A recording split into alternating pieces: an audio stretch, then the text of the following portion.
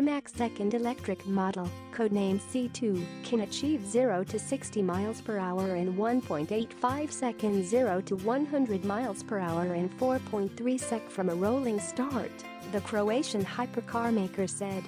That puts it on a par with the forthcoming Tesla Roadster, which is claimed to do those benchmark sprints in 1.9 second, 4.2 sec respectively. The C2 is a follow-up to the Concept 1, which achieved 0 to 60 miles per hour in 2.5 seconds and became infamous after ex-Top Gear presenter Richard Hammond crashed one of only 8 cars built.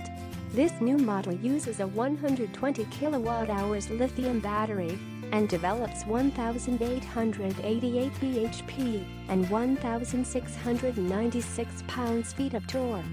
It has an electric motor at each wheel, allowing for 4-wheel drive.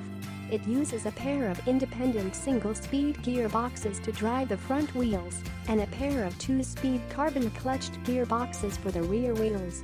This allows the C2 to make use of its prodigious torque, said Rimac.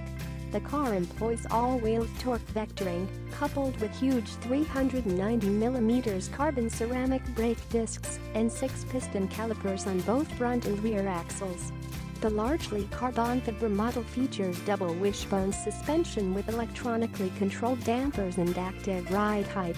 Capable of a top speed of 258 miles per hour, Rimac claims that new liquid-cooled thermal management systems mean the car is capable of 2 full laps of the Nürburgring at full power with negligible drop in performance. An inability to perform consistently is a criticism often leveled at electric performance cars.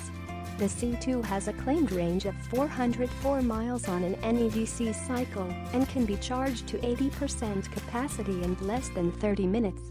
The two-seater also features level 4 autonomous driving, 1 level of full autonomy, as well as artificial intelligence.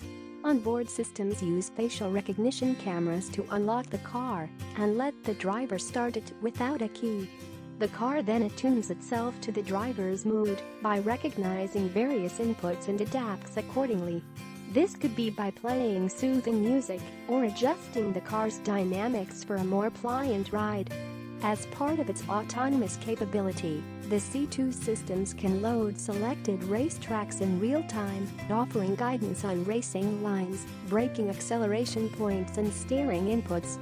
The hypercar uses a carbon fiber monocoque with bonded carbon roof, integrated battery pack and rear carbon subframe.